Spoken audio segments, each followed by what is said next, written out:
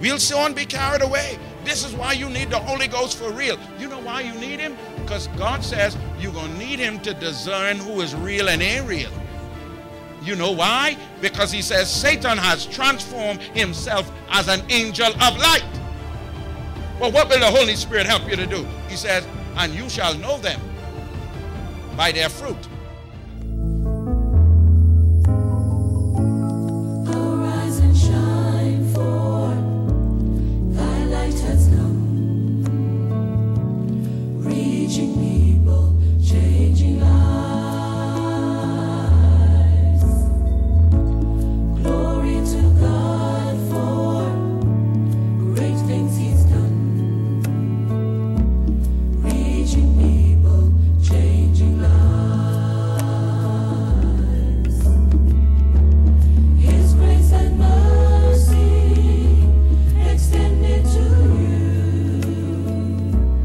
reaching people, changing lives. Visions of glory,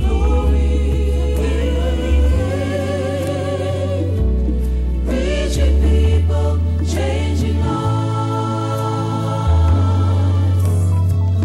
Reaching out to you through Jesus Christ. Hello and welcome to Faith Touch. I'm Apostle Falman A. Ferguson, and I'm so delighted, my friends, that you're able to tune in to us again on today. Well, I want to decree that this is your time and your season for the glory of God to be revealed in you. I'm excited. We are at the final Sunday in the month of April, and God has been doing such an awesome thing in this month. Well, listen, we are one Sunday post-resurrection. Listen, friends, I tell you, I believe that this is indeed the season for harvest. You remember the Lord said, say not that there are 4 months and then comes harvest. But he says, I say to you now, lift up your eyes and look, for the fields are white and ready for harvest. I believe that you are in a season of manifestation based on the understanding that you have of the seasons that you're in. God says to everything that there is a season, a time for every purpose under the heaven.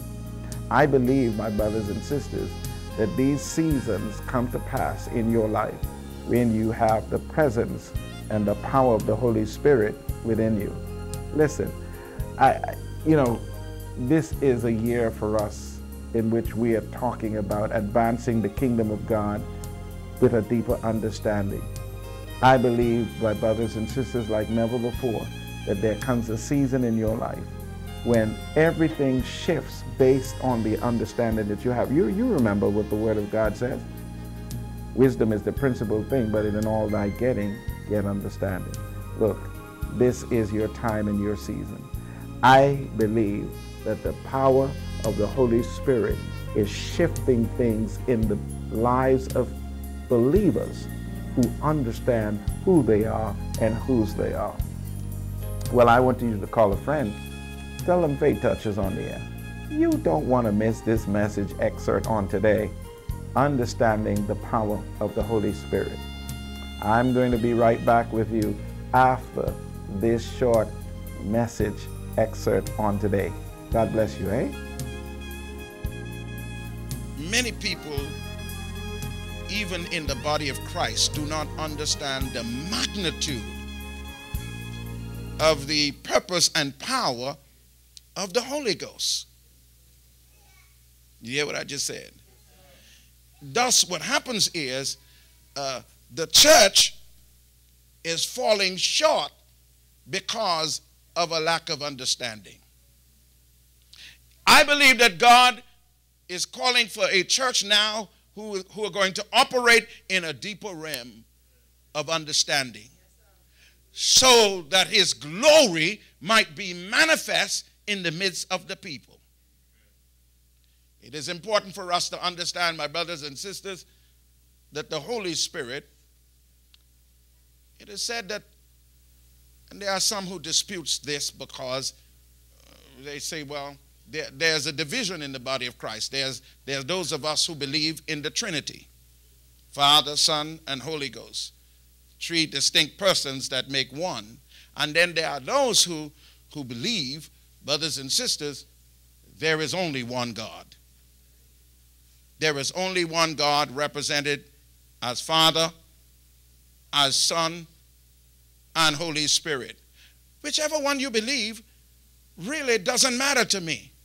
What is important is you understand the power of the Holy Spirit.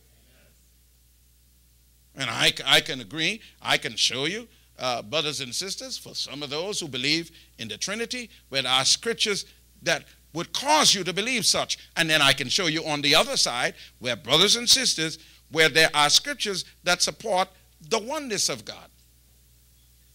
Represented in Father, Son, and Holy Ghost. I got scriptures today. I ain't struggling with that. But brothers and sisters, what is important for us to understand is that the Holy Spirit is not just a happenstance. He's not just, brothers and sisters, he's not just an agent that God has sent into the earth after Jesus came. The Holy Spirit was present, my brothers and sisters, in the very beginning. Genesis 1 will tell you that the earth was without form and void. I don't even have to go there. Darkness was on the face of the deep. But watch what it says. And the Spirit of God was hovering over the face of the waters. But the word tells us, brothers and sisters, that God's Spirit would come into the earth in fullness. There are those, let me say, there are those who experience the power of God's Spirit who were chosen and selected men. For example, the Spirit of the Lord, brothers and sisters, came upon Samuel. He was selected. He was appointed by God to be a prophet. The Spirit of the Lord rested on Nathan. The Spirit of the Lord came upon David and departed from Saul. And if those who know the story concerning Saul would know that when Saul was appointed king, and he had no idea that he was selected by God, he was looking for his father's 3 donkeys. Only to discover, brothers and sisters, after 3 days of searching and feeling like it was all over, he was told, go see a seer in the city. A seer who would tell you just where your donkey is. His name was Samuel. The Bible says that Samuel invited him to a feast, and he says, go up, because there's a feast waiting for you. And ain't nothing going to happen until you get there. I need somebody to hear me today that there are some things that are not going to happen until you get there. But you need the Holy Ghost, brothers and sisters. And so when he went up, Pastor Strong, he went up, and the feast began. And then the Bible says, on the next day, the prophet told him just where his donkeys was. He says, the donkeys you looking for, they already found. Not to worry, your father is worried. Go on now. Go on. And the Bible says, as he was going, Minister Iris Dean, the Bible says the Spirit of the Lord came upon Samuel, and he became another man, and he prophesied. Ah, Lord, I didn't plan to go through all this right now. He prophesied. Look at somebody and say, neighbor, get ready, the Holy Ghost. It's going to cost you to prophesy. I just want to do something real quick. And so, on selected men and women of God in the Old Testament, the Spirit of the Lord would be upon them. Only a select few. But brothers and sisters, I want to tell you, hallelujah, that God had another plan. Let's investigate. Let's investigate. Hallelujah. Let's go to the next slide, and let's go to Joel chapter 2. The Holy Spirit, brothers and sisters, is important for our ministry. He is important, brothers and sisters, in the earth. We need to understand the Father who is in heaven, who sent his Son to die for us, and those of us who know that Jesus had to take on human flesh, Paul records it and says it like this: and when the fullness of time was come, God sent forth his Son, born of a woman, that he may redeem us. He was born under the law, that he might redeem us from the curse of the law. And the word tells us that when Jesus, in the fullness of time, Minister Marissa, in the fullness of time after he was baptized in the Jordan River by John the Baptist, the Bible says immediately there descended upon him in the form of a dove the Spirit of the Lord. And after being baptized, the word of the Lord tells us that he was carried into the wilderness, that he may fast for 40 days, and afterwards he was tempted. The word of the Lord tells us, or is trying to give us revelation of the importance of the Holy Spirit, brothers and sisters, as we seek to serve the Lord and to advance the kingdom of God. Each one, as we understand, the Father being our God, the Father being our God, sent Jesus Christ to die for our sins, and the Holy Spirit is the fulfillment of a promise. Here it is. Joel chapter 2, verse 28 to verse 29. Here's what it says. And it shall come to pass afterward that I would pour out my Spirit on all flesh. God say, ain't no select few now. I'm turning this thing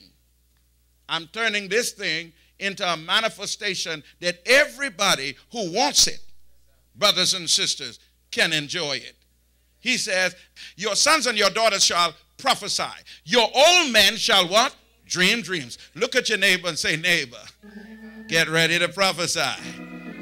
For some of y'all, I'm going to tell you, get ready to dream dreams. Yeah, because some of us old before we young. He said, your old men shall dream dreams. Your young men shall see visions. And watch what it says. And also my men servants and on my maid servants, I will pour out my Spirit in those days. The Holy Spirit is necessary for our ministry. Now I should point out to you, and the first slide says, promise from the Father. Prophecy, visions, dreams.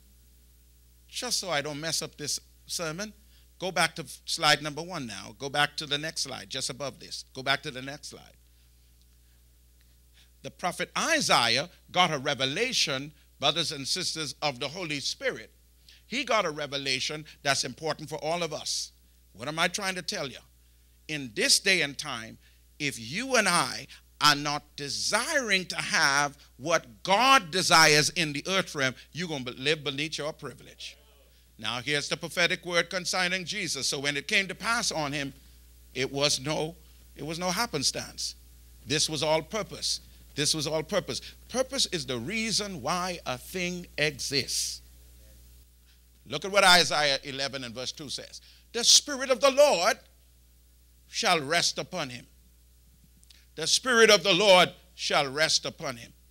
And then he does something next. He begins, my brothers and sisters, he begins to give us an understanding that the Spirit of the Lord has many names. Some write that there are some 32 different names, all indicating the function of the Holy Spirit. In other words, the purpose and the power. This entire slide will focus on purpose and power. The Spirit of the Lord will rest upon him. Many names. We know the Holy Ghost, my brothers and sisters, one of the names translated for the Holy Ghost is the Paracleto, or the Paraclete, which comes from the word Parakletos. Helper, comforter. Many names out there, but I'm going to show you some of those names, and I'm going to show you some of the purpose of why each one of us must desire after the Holy Ghost this year. The Spirit of the Lord shall rest upon him, talking about Jesus. Wait a minute. Jesus need the Holy Ghost? Jesus needed the Holy Spirit? Okay, let's explain. Brothers and sisters, when Jesus came into the earth, he came as man. Is that not right? And if you are in flesh, you need the Holy Ghost. Though he was the Son of God, he came as man. Are you all here? He came as man. Jesus needed the Holy Ghost. The word, next thing it says, the spirit of wisdom and understanding. Here's that. Spirit of wisdom and understanding. The spirit of counsel and might. Read on quick. The spirit of knowledge and of fear of the Lord. Right here we see 4 different names. 4 different functions. Let's go to the next slide. Go to the next one. All right. Jesus now confirms after his ministry, brothers and sisters, his ministry is coming to an end in Luke chapter 24, and he's getting ready to leave. Jesus says, listen here. Behold, I send the promise of my Father upon you. But tarry in the city of Jerusalem until you are endued with power from on high. Look at this, my children. Jesus confirms Joel. He confirms Joel chapter 2. He confirms the promise. Look at somebody and tell them, neighbor, whatever you do, hold fast to the promise of God. Sometimes, the enemy takes us out of the promises of God and causes us to start doubting. But you need to know, my brothers and sisters, if God said it, it shall come to pass. Are you all hearing what I'm telling you? If God said it, it shall come to pass. Jesus confirms the promise, but here is what he requires of us. As believers, he says, I need you to wait. Tarry and wait for it. One of the struggles of the Christian church and human beings in general is we don't know how to wait. We don't know how to wait. What does this do? What does it cause us? It causes us to make major decisions in only temporary environments. The Holy Ghost aids us so that even when we are seeking to make decisions, don't worry, I'm going to show it to you right now. He says, wait for the power, wait until you are endued with power from on high. What is he talking about? He is telling us that when the Holy Ghost comes, then comes the power. Are you all in the room? Let's go. Next slide. Next slide. Hallelujah. And so the scripture shows us that when he comes, here's what Jesus says. Jesus speaking again to his disciples. He says in John 14, verse 16, and I will pray the Father. He's telling them now, you remember in verse 1, he tells them, don't let yourself be troubled. Don't let yourself get caught up in this world. Don't be troubled, man. I'm going back, and I'm going to prepare a mansion for you that where I am, there you're going to be also. But until that time, this is what happens in verse number 16. He says, and I will pray the Father, and he will send you another comforter, that he may abide with you forever. I hear that. He may abide with you forever. Song to me like Emmanuel. God with us. God is going to be with us forever. That he may what? Abide with you forever. The spirit of what? Truth. Everybody see? The spirit of truth. We're going to see that. The spirit of truth, whom the world cannot receive, because it neither sees him nor knows him. But you know him, for he dwells with you and will be in you. Now that's amazing. That's amazing. Jesus telling them that the world cannot receive.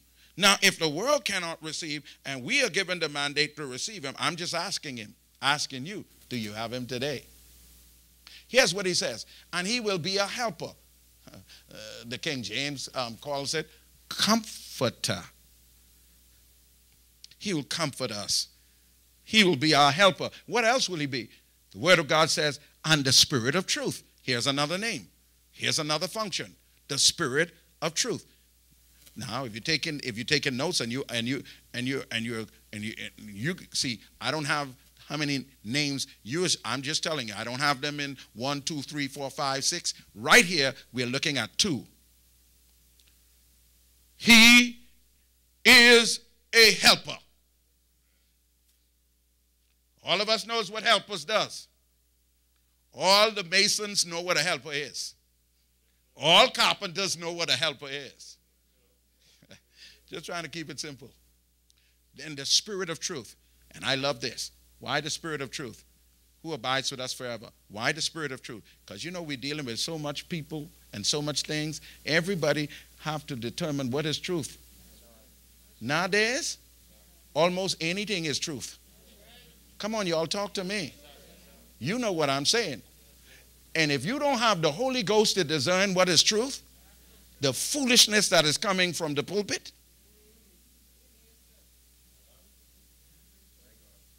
hello?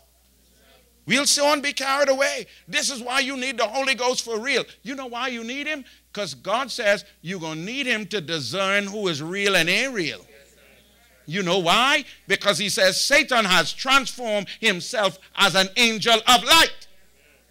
But what will the Holy Spirit help you to do? He says, and you shall know them by their fruit. Hello, somebody. Let's go. Let's go. Let's go to the next screen, man. Let's go to the next screen. John 14, verse 26. Again, Jesus repeats. He says, but the helper, the Holy Ghost, the helper, the Holy Spirit, whom the Father will send in my name, he will teach you all things. He will teach you all things and bring to your remembrance all things that I said. And this is important because brothers and sisters, you got to be careful who's teaching you today. Listen to me, y'all. Why is it important to have the Holy Ghost? Why is it important? Because even while I'm teaching right now, Lady Shelley, Pastor D, you got to have the Holy Ghost to know if what I'm saying is true. Hello, somebody. You're writing down and you need the Holy Spirit. Sometimes some difficult things going to be said and you ain't sure. Hello. You need the Holy Ghost to confirm the servant of the Lord has got it right. Don't take this light. Jesus said, here's another powerful thing that the Holy Ghost is going to do for you. So not only is the Holy Ghost going to be a teacher, that's why I want to help some of y'all. That some of y'all will operate in a more stronger manner than those who went to school and got the degree. Oh, ain't nobody heard what I just said. The Holy Ghost will give you. Ain't nobody, come on, man, talk to me, somebody. Anybody in here is a witness of what I'm saying. Hey, come on, Bishop, I know what I'm saying. Come on, Minister Ramin, I know what I'm saying. The Holy Ghost is a teacher. They're going to soon be asking you, where did you go to school? What's the next part? He not only teaches you all things, but he reminds us. Lord, I need remembrance now. I need remembrance because, Lord, help us. Hello. Hello. What is he trying to tell you is that when you out and you trying to witness for the Lord, and you get up to preach and to tell the good news of the gospel, the Holy Spirit say, I can remind you. Are you all hearing what I'm telling you? He'll bring to your remembrance all things that I said to you. It's got to be what Jesus is saying now. No, the Holy Ghost ain't going to remind you of how someone hurt you 20 years ago. If that happened, and I ain't the Holy Ghost. Here's the next thing that the Holy Ghost is assigned to do. Here's a part of his function. Jesus is telling us. All right? John 16, verse 13 and 14. However, he, the Spirit of truth, has come. Sorry, let me read it again. However, when he, the Spirit of truth, we already discovered he's the Spirit of truth. You ain't got to worry. The Spirit of truth, I love talking to him. I love when he talks to me. I love, because being in his presence, I don't have to struggle. When the Spirit of truth has come, here's what happens. He will guide you into all truth. He said, you don't have to worry, because there are some maids out there. There are some fellas out there. There are some spirits and teachings out there that sound really good. And God knows if you ain't know no better, you're lost. Wow, I hope you've enjoyed that message excerpt on today. And if you would like that message in its entirety, please call our media department at 341-0502 or 341-0319. We'll be delighted to get it right out to you. I believe, my friends, that this message is going to transform your life. Now, friends, if you do not have the baptism of the Holy Spirit, I want to agree right now with you that God will fill you with the power of the Holy Spirit. He says, ask, and if you ask, you shall receive. Come on, would you do that? Father, in the name of Jesus, my brother, my sister, Father God is desiring the baptism of the Holy Spirit. Will you fill them right now? I call forth the manifestation of your power. In the name of Jesus, may your glory be revealed over their lives. In Jesus' name, amen. Listen, friends, I believe that those of you who receive the power, the baptism of the Holy Spirit, will get guidance. You will have the presence of God's anointed power resting on you. God says the Holy Spirit will even show you things to come. Listen, man, it's your time and your season for God's glory to be revealed in your life. Until next time, this is Apostle Falman A. Ferguson saying, this is our year of onward, upward, together. God bless. He will guide you into all truth. He will not speak of his own authority. This is what I love. Whatever he hears, he speaks. And he will tell you things to come. He will glorify me, for he will take of what is mine and declare it to you. He functions under authority. He speaks what he hears. Listen to me. He speaks what he hears. Hello. Everybody tell your neighbor, neighbor, only speak what you hear. The Spirit told me. If the Spirit ain't tell you, but you better shut your mouth. Just say, I have a feeling. That's why we are told, he who have an ear to hear, what happens? Let him hear what? What the Spirit says to the church.